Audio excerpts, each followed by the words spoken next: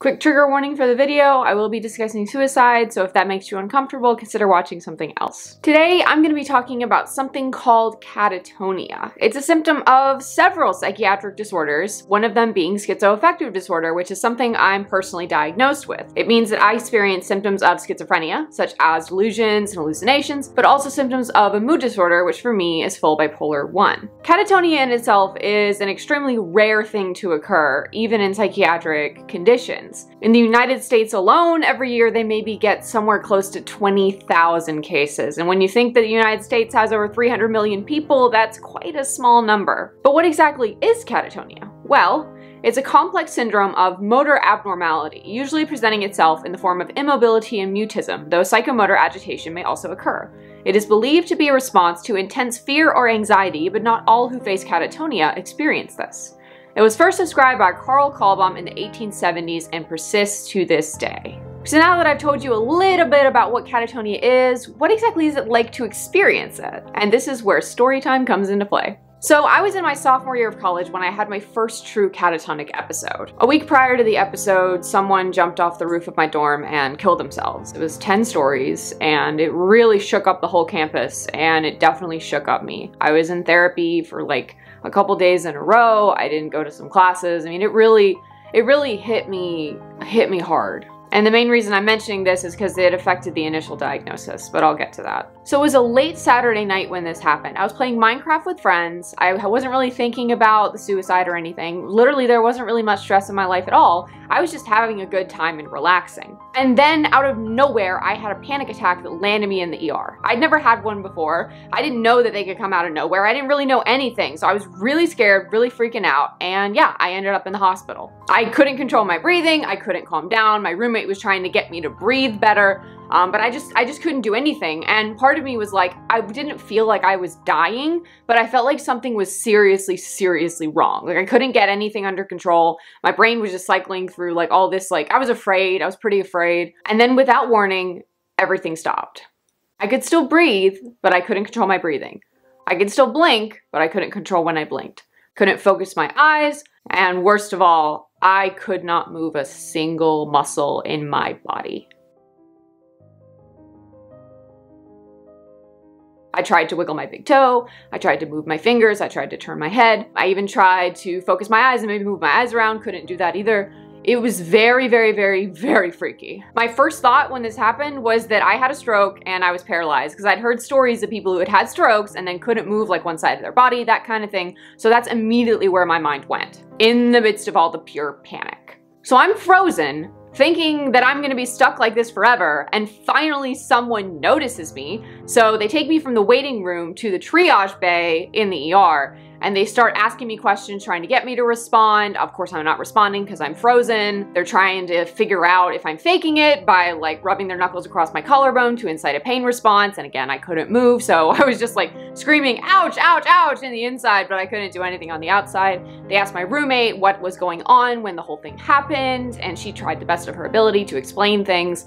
It was already very stressful for everyone involved. And so once that was done, they wheeled me back to the main part of the ER, but I didn't get a room. They just kind of rolled me to the middle of it and left me there. So while I was thinking I was paralyzed and potentially dying, no one was talking to me. No one was checking in on me, which I thought was kind of weird given that I was extremely worried about my condition. But what exactly was actually going on inside my head? Well, I wasn't alone, that's for sure. I had my voices to talk to, which was extremely helpful in the situation. We were all freaking out, but no one in the real world came to check in on me. And the thing is, yes, I was unresponsive. I couldn't talk, I couldn't move my eyes, like, you know, I was just kind of frozen. But the thing is, like, I was still very active up here. I still had full range of thinking and everything. I still had like my emotions and whatnot. I was still entirely aware of what was going on around me. And that's contrary to what a lot of people think of when they either see a video of someone who's catatonic or like they hear about it. You wouldn't think that the person would really be like awake and aware on the inside. And I still, while I couldn't move my eyes or anything, I still like had peripheral vision and whatnot. I knew when people were walking, I could still hear things just fine. I was just stuck like with motor issues, not mental issues, motor issues. And also this whole time I had this sense of calm and peace over me in the midst of the absolute sheer anxiety I was feeling. So it's almost like I couldn't necessarily have another panic attack. It was that kind of thing. Like, it kind of kept me from doing that. But at the same time, I was still freaking out because, again, I was frozen and couldn't move. And it just got scarier and scarier the longer I was stuck like this. I kept trying to move my legs, move my arms, move my fingers, move my toes, and none of it worked. And I tried to focus on other things besides the impending doom I felt that I was gonna be stuck like that forever. It was horrible.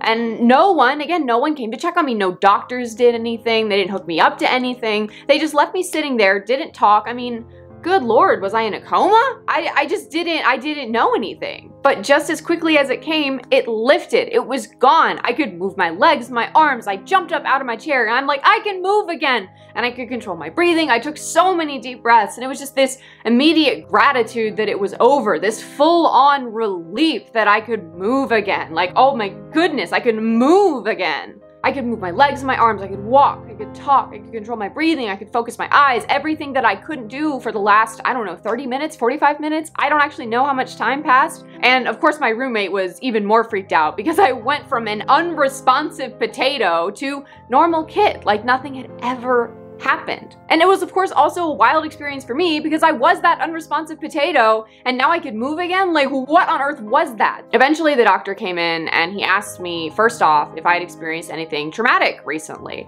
And of course I mentioned the guy jumping off the roof of my dorm. That was the big thing that happened to me in the last week. And so because of that, he diagnosed what happened to me as something called a conversion reaction. And conversion reactions are part of a greater thing called conversion disorder, which is when your brain takes very powerful emotions and feelings and trauma and whatnot and turns them into physical symptoms that your body can deal with. So someone might go blind from grief for a bit or lose control of one of their legs. Like their leg might go paralyzed for a while. I grabbed my arm, that's funny. But rarely is it full body paralysis. So that didn't sit right with me right off the bat. And of course I told my psychiatrist about this. I said, hey, this guy jumped off the dorm and I ended up in the ER for a panic attack and they said I had a conversion reaction. And I described my symptoms to him, how I had the full body paralysis and couldn't talk and was extremely unresponsive.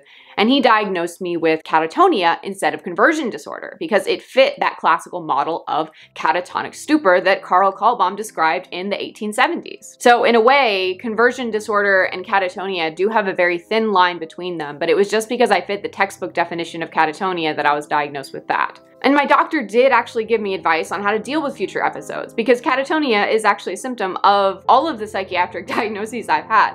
So he told me that when it does happen again, to not fight it, to just let it happen, because in some cultures and other countries, catatonia is actually viewed as a reset button in a way. And the thing is, I would go on to have many more episodes. They became a regular part of my episodes. And one thing I have learned over the years is that if I do have a panic attack, it will end in a catatonic episode. And it's a really weird way to end a panic attack. Like, it's not, I don't end it through breathing exercises and meditation. I end it by my body literally shutting down for 10 minutes, but I'll take it.